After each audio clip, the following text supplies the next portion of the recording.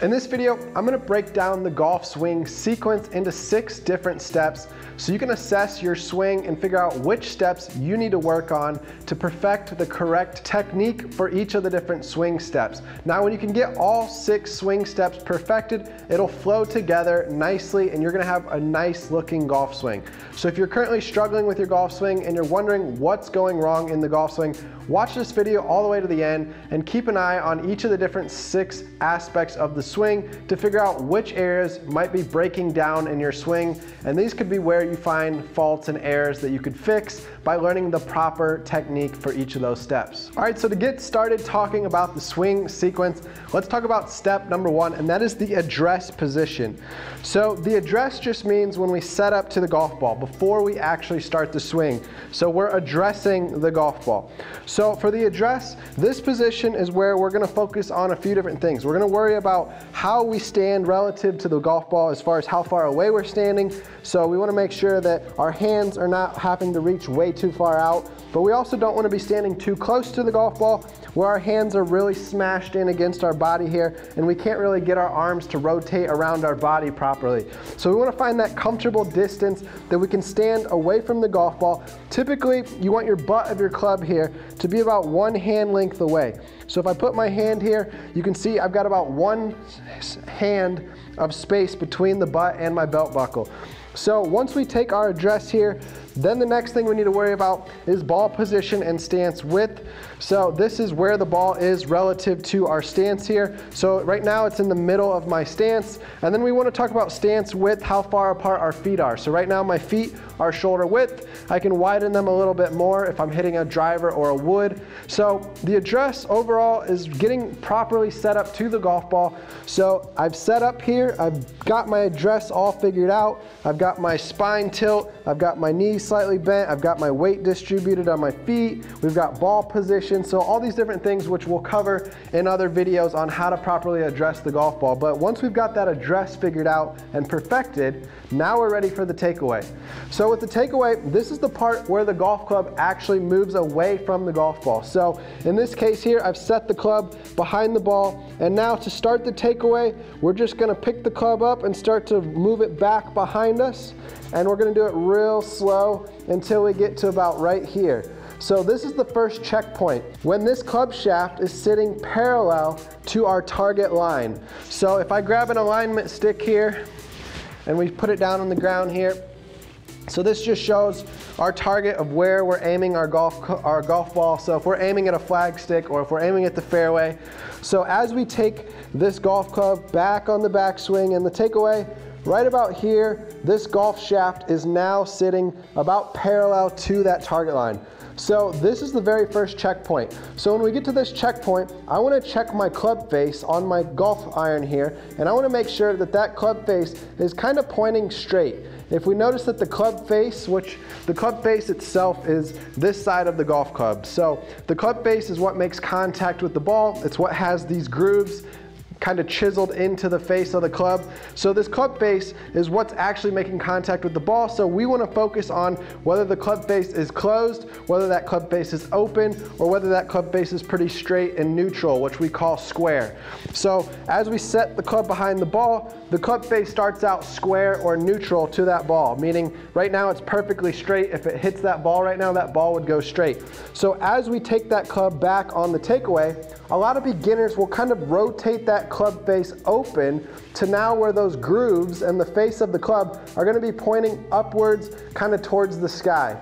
The other fault some beginners make is when they take it away, they kind of rotate it shut. So now as we get back here to this checkpoint, you can see the face of the club's kind of angled down. Those grooves are going to be pointing down towards the ground if we drew arrows out of the club face. So we want that club face to be pretty neutral and stay pretty straight and pretty square. So when I get back here on the takeaway to the point where my club shaft is pretty much laying, horizontal with the ground there, then we can look at the head of the club and see it kind of sticking straight up, more vertical in the sky. Now it's not a bad thing if we turn back and that club face is slightly closed. For most people, that's a good thing because most people are playing with a slice. And when they play with a slice, that means they're hitting the golf ball with an open club face. And when you hit with an open club face, it creates that slice spin that makes the golf ball spin from the left to the right when it's flying through the air. So taking that club back slightly shut might be one of the first fixes that helps you start to reduce your slice or get rid of a slice. Making sure when you get to this point in the takeaway, that club face is either square or slightly closed. So start off just doing simple practice drills. You don't even need a golf ball. You can just stand here, set your club on the ground, take your setup, and just work on 50 reps, 100 reps, doing this multiple times. Just take the club back, pause, check it, see where it's at. If you notice it's open, then that means you're doing something with your wrists on the way back. So try to keep your hands more still on the takeaway so you're not rotating that club face open on the way back. So just continue to just set up, take the club back, check it, make sure it's straight, bring it back down, try to keep it straight on the way back down as well. That's also going to help you prepare when you come down on the downswing. We want to keep that club face square, not opening or shutting it. So just keep doing this drill, checking yourself here. This is step 2, the takeaway, where we're just working on taking that club back, trying to get it on the right line, on the right plane, and also keeping that face square during the takeaway move. Now, another aspect of the takeaway to consider is the path that we take that club back. So initially, when I first start taking the club back, I'm taking it back pretty straight, about the first foot. So if I put a golf ball directly straight behind my golf ball that I'm setting up to, I want to be able to move that club back about the first foot, dead straight to where I bump into this next golf ball. So I've hit that golf ball, so that tells me I've taken the club back perfectly straight on the way back.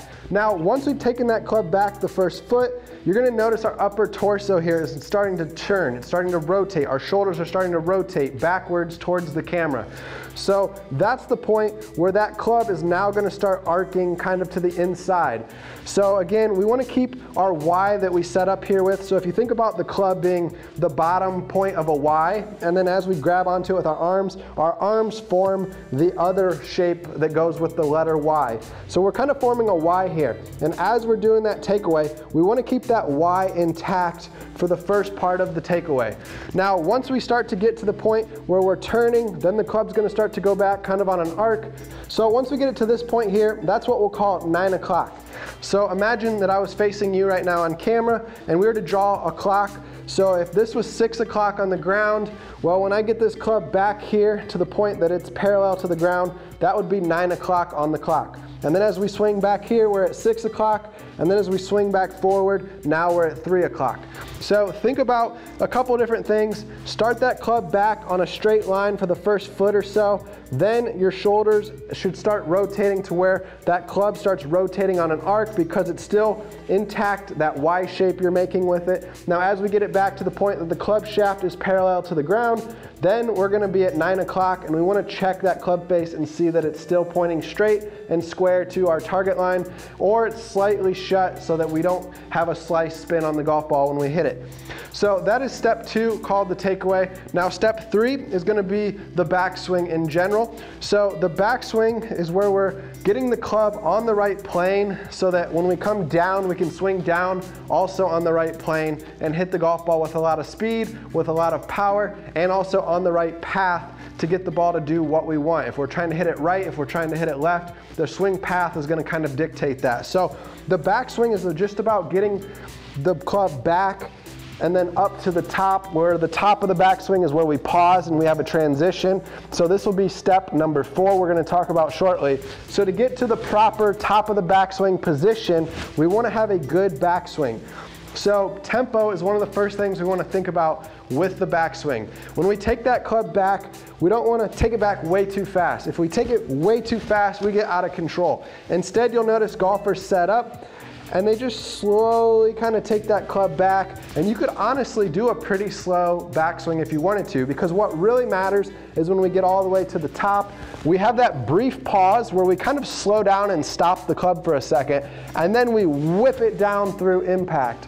So it's the downswing that we're generating all that speed anyways. So it really doesn't matter how fast or how slow you do your backswing, because at some point you're gonna stop your backswing at the top and then you're gonna start it up again and you're gonna swing it down fast to the ball. So in that regard, you're better off starting off with maybe a slower tempo backswing so you can keep that club more in control. But we don't want to get too slow that it gets hard to control as well, because when things start getting too slow, you can start moving things around on accident. You kind of want to find that comfortable tempo where you can keep that club going back on the same plane the entire time. So when we talk about swing plane on the backswing, this has to do with how steep of a backswing we take. So some golfers think that you just pick the club straight up as you take it back and then you come straight back down. But what that does is it causes you almost to come over the top and kind of swing from the outside in, and that's going to cause that kind of nasty pulled shot to the left that then slices back to the right. Instead, we want to think of the golf swing as more circular, more arcing around our body. So as I take this club back, I'm kind of arcing it on an arc around my body instead of picking that club straight up into the sky.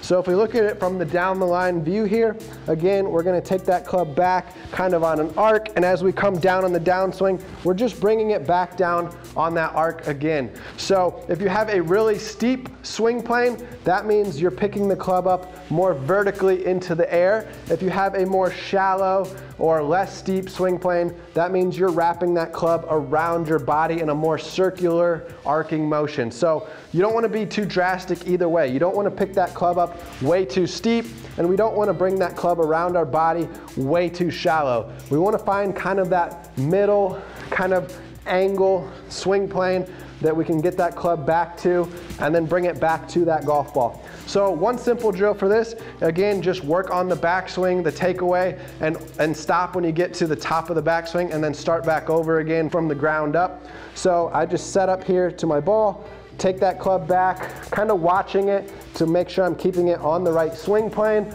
So we kind of have that same angle in our club the whole time up and then the whole time back down so we can stay on the same plane. What some golfers do is they'll take it up on one swing plane and then they'll drop the club angle and then they'll bring it down at a completely different swing plane. And that's gonna cause you more problems in your swing because you're just doing more work trying to reset things. Your swing's getting out of whack. You're trying to compensate for things. So it's better to try to bring that club back on the same swing plane and bring it back down to the ball on that same swing plane. So it's less adjusting, less trying to figure things out, less timing issues, swing sequencing issues. There's a lot of things that can go wrong in the swing when you start moving that club around in the backswing, getting it all out of whack. All right, so to kind of break things down here in a quick summary, we address the golf ball, we take it back a few feet on the takeaway, then it starts to go on an arc. This arc is known as the swing plane, and then we get to the top of the backswing, finally up here where our hands are higher up near our chin. So what we're going to talk about now is step 4, top of the backswing. So this is one of the first things you can work on if you are struggling with hitting with control. A lot of beginners will take the club too far back in the top of the backswing. So in this case, when you turn back, you're gonna notice that my hands kind of stop about chin height, maybe about ear height on my head here. And then the club shaft is kind of angled pointing towards the sky still. Now, most golfers will dip that club down to where it's angling down towards the ground. So in this case, if I was doing that, I would be dipping the club behind me here where it's now pointing down at the ground. All right, so we don't want that club to start dipping past parallel. So what they call parallel is, if you can imagine behind me, there's a straight parallel line here that's just parallel to the ground. So the ground's running this way, and then we've got this line here up above my shoulders, and that would be a parallel line. So when I take that club back, you can see here, I've got that club shaft about parallel to the ground right now. So when you're dipping past parallel, that means you're dipping that club at an angle to where it's pointing down at the ground. So again, with my swings, I take a shorter backswing, or I get to the full backswing where I stop at parallel. I try not to go past parallel. So in this case, I'll take my irons back to about here, and then on my drives, I typically take it about full to where the club shaft is parallel. So one of the first things you can do is judge your swing on camera. Set up a camera, film yourself swinging, doing the takeaway, and then see where you are when you get to the top of your backswing. So take a full swing with your driver, but pause the video when you get to the top of the backswing, and then you can check out where your club position is relative to the ground. Is it parallel? Is it dipping down, or are you angling it up more towards the sky? So by doing this, you can start to fix some control issues and find out maybe you're over swinging in your backswing, you're taking that backswing too far, and you can start shortening up that backswing, and that's gonna give you more control over the golf ball. Now, one other tip to talk about top of the backswing, this is the moment where we pause our backswing, and then it becomes a transition period where we start transitioning to the downswing. So in this case, I'm gonna set up to the ball, we turn back, we get to the top of the backswing, and we don't pause for very long. It's literally a brief second, maybe a tenth of a second, half a second, depending on how long you do it, but it's a very brief pause, and then we start those hands back down to the golf ball. So again, we turn back, and then we come back down to the golf ball. So it's very brief, but we call this the transition. This is the phase where we start to get our lower body involved, get our hips moving, get that body weight shifted forward. So if I set up here to my golf ball, and we were to have a straight line kind of running down my sternum here to the ground, this is kind of our anchor point, this center point here. So as we turn back, we're just turning back around that center point. You're not gonna see me shifting my weight sideways. So a lot of beginners start off kind of moving their body weight backwards away from this center line. So if I had a center line here, I wouldn't be bumping backwards with my body, getting my body weight behind the golf ball, because that's just gonna make me have to move all that weight back forward by the time I get to that golf ball. So that's a lot of extra work. A lot of things can go wrong during that time frame. So instead, we try to stay pretty centered around our center line here. So you're gonna notice that instead, I pretty much am just turning my body, but keeping it pretty much on that center line. So I'm just rotating my upper body to the point that my shoulders are 90 degrees relative to my target line here.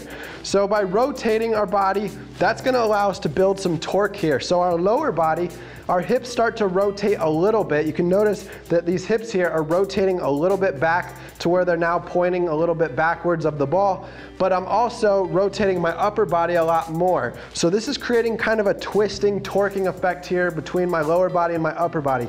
So as I start the downswing, we have all that torque kind of we've built up to where we're able to fire down at the golf ball fast. So it's like unwinding a spring. If you twist something and then you let it go and it unwinds real fast. That's kind of the effect here with our body. Our lower body's staying more stable, our upper body's twisting, and now we're ready to fire down into that golf shot. So we do that by starting with the hips, the lower body, and we start to get that body weight forward of the center line. So if you think of our center line here, when we hit the downswing, we want our body to get back forward of that center line. That way we can hit the golf ball with a more angled club shaft coming down to the ball, and this is gonna strike it with pure contact, and moving our body weight in that transition, transitioning our body weight forward is gonna help us get into that final follow-through position where most of our body is turned at our target, and we've got most of our weight forward of this center line. So that power, that weight behind the golf ball,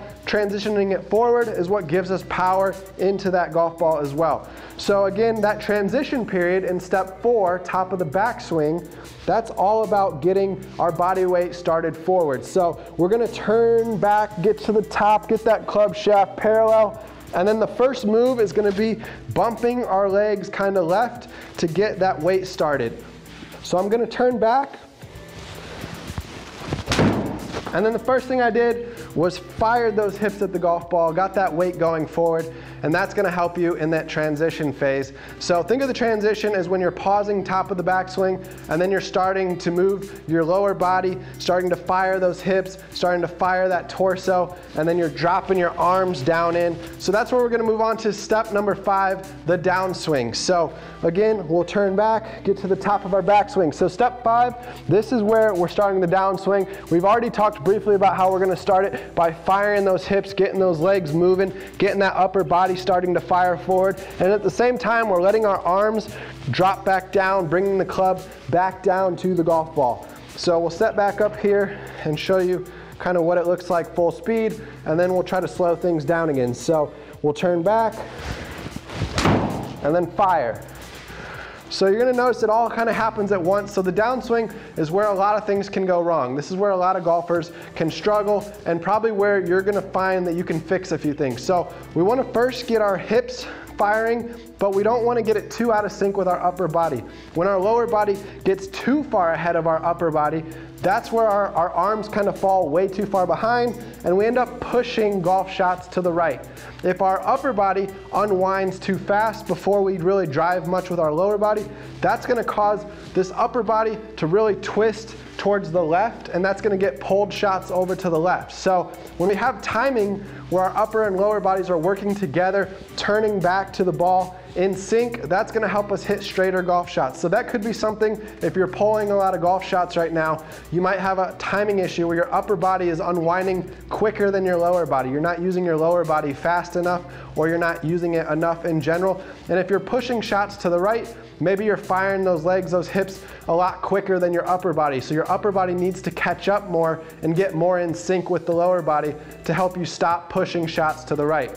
Now, another thing on the downswing that we want to talk about is swing path. So when we're bringing that club down to the golf ball, there's a couple different paths we can take. There's the straight path where the club just kind of comes down. We get it back on plane as it's coming down on plane. It hits that golf ball on a straight path. So to check if you're hitting with a straight path, you could set up a couple tees in the ground. I'm gonna use golf balls for demonstrative purposes, but we would set a couple tees about a club head width apart, and then we have our ball in the middle between those two tees.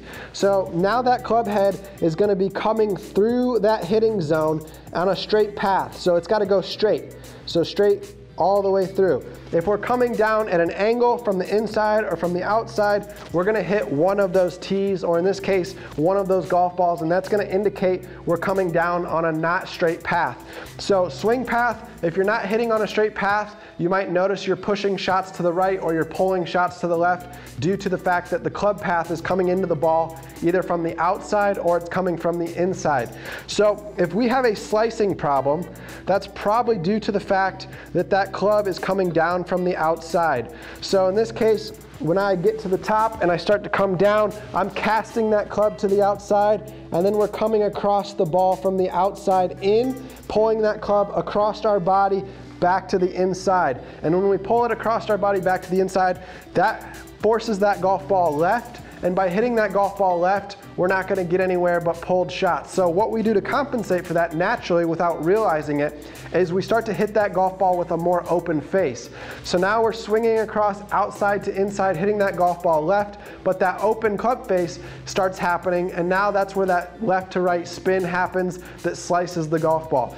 Now to fix that, we can start adjusting that swing path so that we're coming more from the inside. So to force yourself to do this, you can use a simple head cover. So this blocks you from hitting from the outside. So I would just set my head cover down there, and then that's gonna force me, when I turn back and I start the downswing, I'm gonna have to drop my hands more to the inside and bring that club path inside to get out of the way of this head cover. So I'm gonna be swinging out to the right instead of coming down over the top and then whacking into that club head cover. So that could be a quick fix drill you could try to work on. Swing path, if you have a path coming outside to in. Again, to figure out how your swing path is, you're gonna probably need to set up a barrier and find out if you're hitting the barrier. You could also videotape yourself. You can also check your divots to kind of get an idea of what swing path direction you have. But figuring out whether you need to be more coming from the inside, or maybe you're already coming too much from the inside and you need to get that path more straight. So finding out by filming yourself is probably gonna be the most effective way to figure out what's going wrong with your swing path. All right, the other aspect of the downswing we need to talk about besides swing path is face angle. So again, we talked about in the takeaway, making sure we keep that face angle square, not rotating that club face open or shutting it too much closed. And again, this is the same on the downswing. When we bring that club down on the downswing back to that golf ball, we wanna make sure the face here is square when it hits the golf ball, so it's back straight. If that club face is too shut, or it's too open, that's gonna cause that slice spin or that draw spin. So again, with the downswing, we wanna make sure that we're bringing it down, getting the hands and the arms to rotate that club face back shut. If we have a problem where we're opening it on the backswing, we gotta make sure we're rotating it back shut on the downswing so that we're not leaving it open, hitting that slice shot. So consider club face depending on what shot type you're currently hitting. If you know you're hitting these hook shots that go from the right to the left, where they hook drastically over to the left side of the rough, you probably have a shut club face and you need to work on opening that club face up a little more so that you're striking the ball more square. If you find that you have one of those big banana bending slices, that's probably because you're hitting with too much of an open club face relative to your swing path. So if your swing path is going dead straight, but your club face is open, it's gonna start the ball straight, but then it's gonna start slicing. All right, and then step number 6 is the follow through. This is also important because if we don't follow through correctly, if we hold our hands off, so we come down, we hit the golf ball, and if we hold those hands off, that keeps that club face more open. That can also cause you to have more of a slice shot or to give up a little bit of distance. So making sure that when we're coming through the hitting zone, we're following through, getting that weight transfer finalized and forward. So there's a few different aspects there that can really impact our swing as far as how hard, how far we're hitting it, and also the face angle. So let's talk a little bit down the line view here first. So we talked about the takeaway earlier. We talked about taking the club back to 9 o'clock, checking our face to make sure it's square. Now when we come through the hitting zone and we hit that golf ball and we follow through, now we get to 3 o'clock. So now we want to check that club face again. So let me go ahead and do a face on view this time. So we take the club back, we come down, we hit that golf ball out of the way, we finish, and now that club gets to 3 o'clock. So that club shaft back to a parallel position with the ground. We want to make sure that club face is slightly closed or square at that position, and that's going to tell us that we came through and rotated that club face properly into that follow through position. So if you're coming through and you're not rotating your arms over in the follow through, if you're holding off, you're going to notice your arms kind of disconnect. So in this case, if I'm holding off this shot, you can see how my arms look here. You can see how my shaft is angled. My club head's pointing up to the sky, meaning it's wide open. Now instead, what we want to do is we want to try to rotate that club face more shut at impact. And to do that, you think about your forearm here kind of rotating over. So just practice holding your arm out here like this to where your palm's up at the sky and just rotate it over until your palm's facing the ground. Now put your hand on the club and kind of imagine that same thing as we're coming through. We're kind of rotating that arm over to the point that it's shutting that face closed to now that club face being pointed down. Now we don't want to do that so drastically that we're creating a big hook on the golf ball. We don't want to hit a big hook by shutting that face too drastically. We also don't want to get too handsy where we're flipping our hands. Instead, we want to think about kind of rotating the arms, the forearms over to make sure we get through in that follow through position. So if you watch me just take a normal swing here, you should be able to see kind of how I kind of rolled those arms over each other, and then that gets us here where then we kind of finish wrapping that club around behind us and we get our body facing forward. We've got that toe up, we've got the heel pointed out towards behind us. So that's the final follow through position where we've got that body weight forward, we're on good balance, we're not tipping over, falling forward, we're not hanging back where we're losing power and distance because we didn't get our weight forward enough.